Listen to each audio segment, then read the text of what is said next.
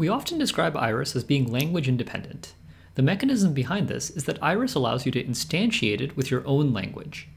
In this video, I'll explain what that means and how it works in general for any programming language that manipulates a heap. As with any language, we'll start by defining the syntax. The language interface expects a type both for expressions and a separate type for values, with functions to go back and forth. Not all expressions are values, so the toVal function is partial. And this projection also determines which expressions are values, which is going to be important later on for determining when programs are stuck versus have terminated. As a running example, we'll consider a standard lambda calculus with expressions that include variables, applications, and lambdas, as well as various other heap-specific and concurrency-specific operations. The lambda construct in this language is slightly unusual in that it gives a name to the current function to natively support recursion. In addition, in most Blackboard presentations, values would just be a subset of expressions, but the language interface requires them to be a separate type. So there's a difference between an expression lambda and a value lambda when we define this in Calc. Next, of course, we need a semantics for the language. Because this is a stateful language, we'll define a type of state, in this case it'll be just a basic heap, and then we need to define a transition semantics. The transitions will be between starting expression and state sigma, and then they'll sort of output a new expression, a new state, as well as a list of spawned threads to support fork. Next, we need to actually define this transition semantics. The way we do that matches the way we do it on a Blackboard, namely by giving some evaluation contexts and then some rules for each specific construct in the language. Here I'll just give a quick example of evaluation context items with the two evaluation contexts related to applications. The one on the left says that whenever we have E and then some sub-expression, we can evaluate the right-hand side. And then the other evaluation context says we can only evaluate the function in an application after fully evaluating the right-hand side down to a value. So the combination of these two evaluation contexts is what means that this language has a right to left evaluation order.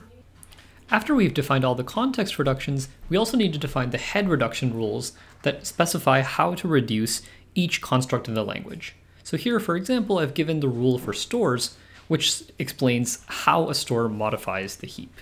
It's worth mentioning here that Iris has a lower level language interface where the user simply directly gives the transition relation on the left. What I've shown here uses the eContextI language feature of Iris, which handles all the work of going from contexts to a full transition semantics. The most interesting part of instantiating Iris is getting weakest preconditions to work. There's one more ingredient we need before we can use the generic definition of weakest preconditions in Iris, which is the state interpretation. So recall that we defined our own notion of state for the language, so it makes sense that we need some way to connect this state to weakest preconditions.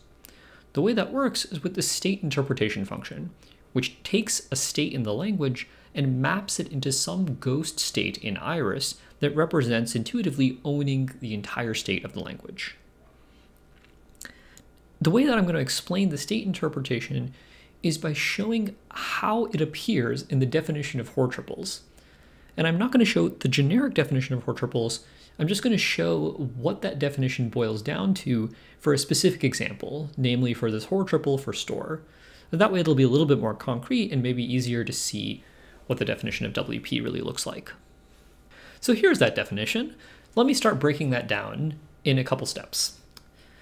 So the first thing is we can observe that at a very high level, this definition assumes that we have the precondition as well as the state interpretation for some arbitrary state sigma. And by the end of it, we have the state interpretation for some sigma prime, which will be intuitively after running store, and the post condition. Now I'll go over what's inside this definition in between. The first thing that we have to prove when proving this Hoare triple is that store is reducible in any state where the state interpretation holds and we have the preconditioned resources. We can do that because this L maps to V0 is going to guarantee that L is actually mapped in the heap, and therefore we're able to execute the store. So this takes care of proving that store is not stuck if this precondition holds. The next thing we need to do is prove something under the assumption that store has executed. So this corresponds to partial correctness. We get to assume that store has actually run to a value. What we prove is that if store executes, and recall that there is at least one execution, now we're going to prove something about all of those executions, then the state interpretation holds in the new state, and the new state has the postcondition resources, and also the value that store reduced to actually satisfies the postcondition, which in this case just says that the return value is unit. There's one thing I glossed over, which is this so-called fancy update modality. The fancy update modality says that while we're proving this weakest precondition, we're also allowed to update any ghost state before proving that the state interpretation holds. And this is necessary because we actually need to update the ghost state to match the transition that store made. And that's also what's going to take the L points to V0 fact and actually transform it into L maps to V. I want to take a step back and notice that we assume the state interpretation holds at the beginning, and then we prove that it holds afterward. The reason why this is sufficient is because store is atomic. If store were not atomic, then this would not be sufficient. We need to prove that the state interpretation holds at all intermediate steps of the program. That's what makes it so that any other thread's weakest precondition can rely on the state interpretation holding when the expression starts evaluating.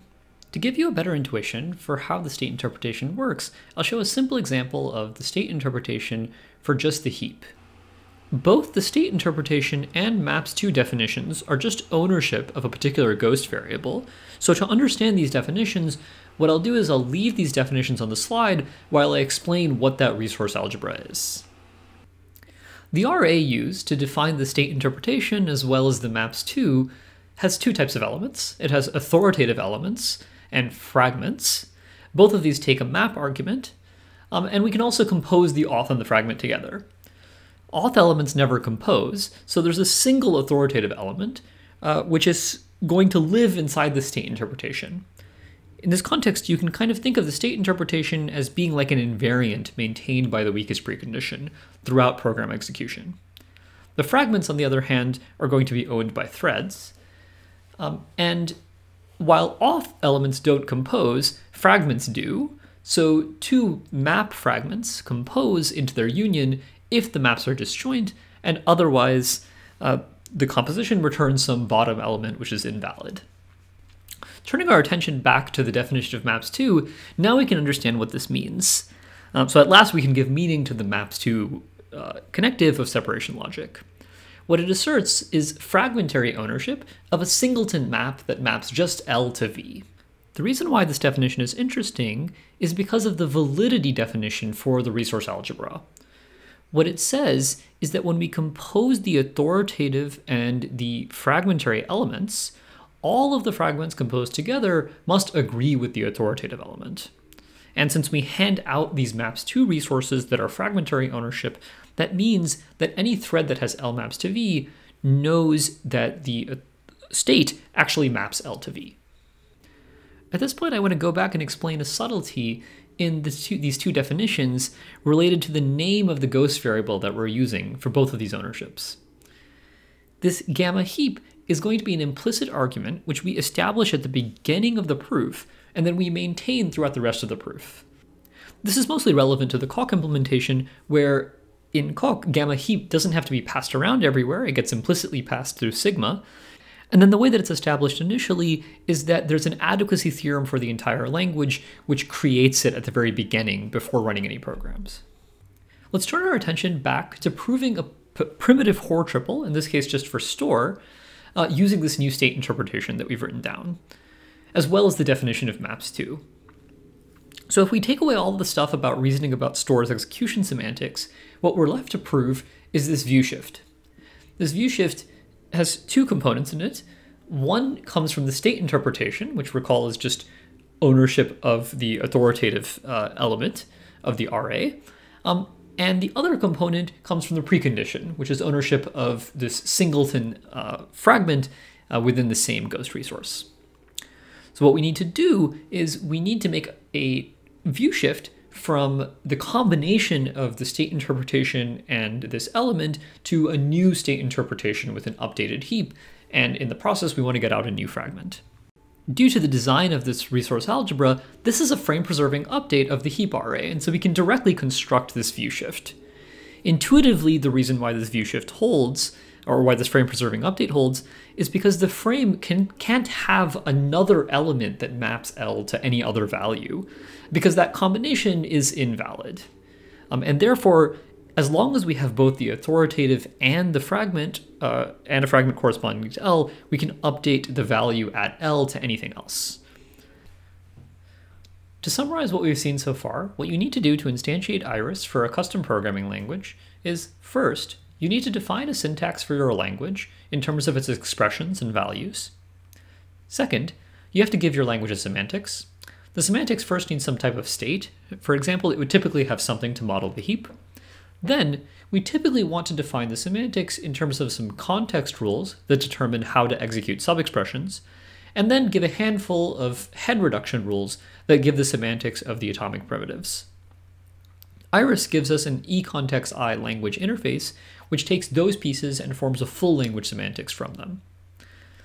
Next, to use the Iris program logic and its definition of weakest preconditions, we have to give a state interpretation that maps our language's states into some form of Iris ghost state.